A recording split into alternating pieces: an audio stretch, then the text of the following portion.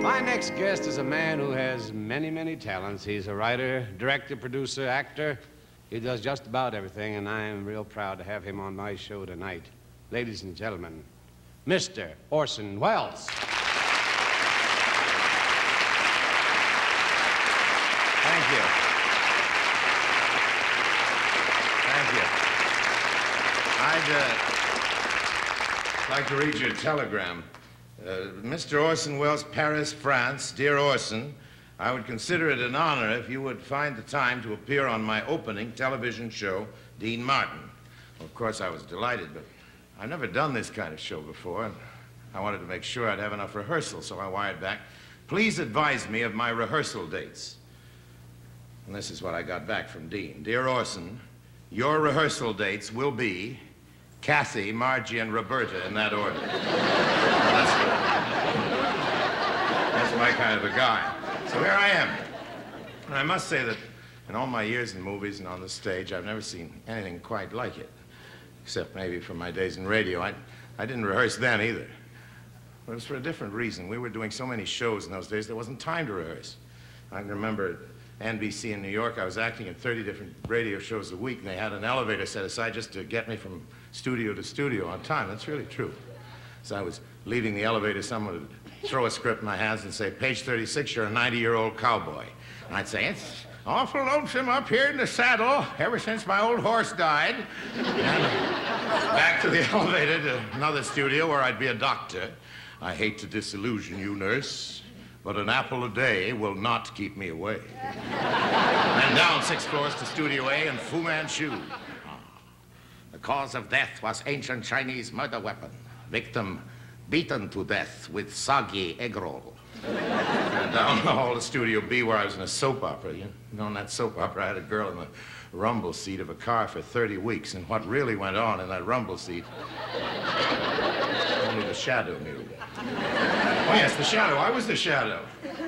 Who knows what evil lurks in the hearts of men? The shadow knows.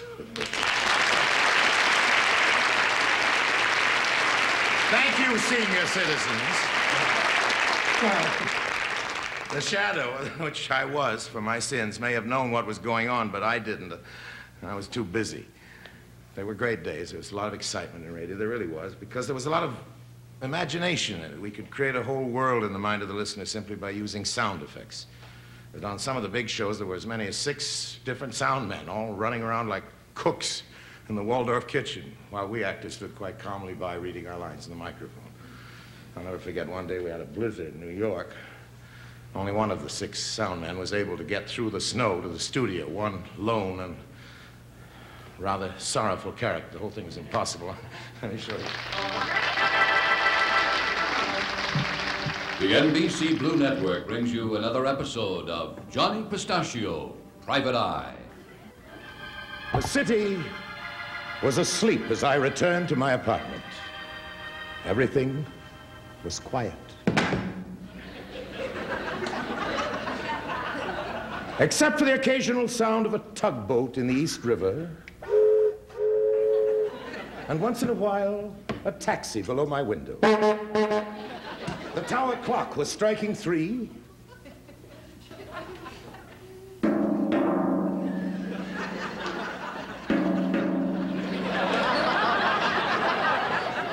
My skull throbbed from the pistol whipping I'd taken as I tossed my shoes on the floor and jumped into bed.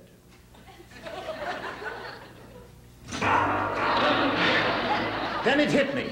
I'd left the office open, and inside that office was enough evidence to put the mob away for life. I jumped out of bed, grabbed my shoes, and ran downstairs, right into the middle of a thunderstorm.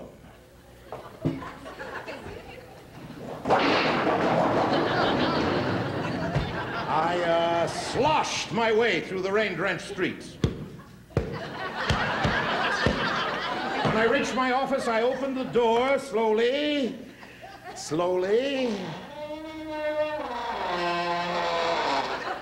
and tiptoed in. There was someone coming. I heard footsteps on the stairs. A woman's footsteps.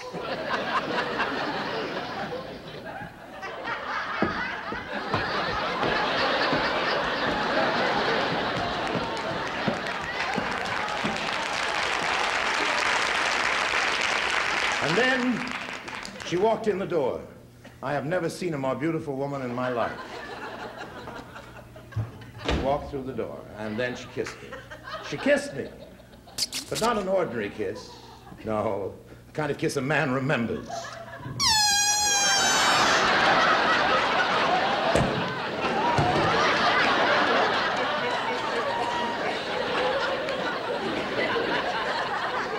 There was a pregnant pause.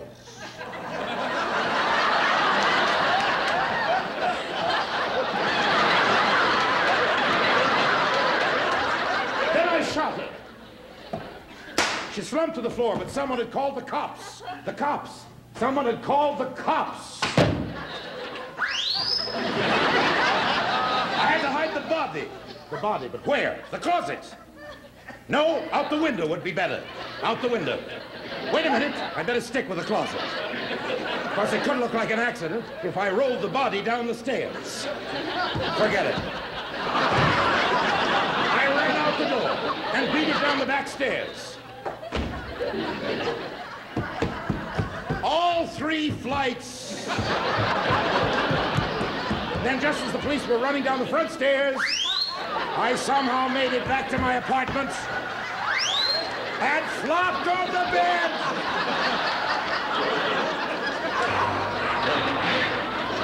As an afterthought, I mixed myself a good, short drink. Just a short one. Very short. Thank you, I needed that.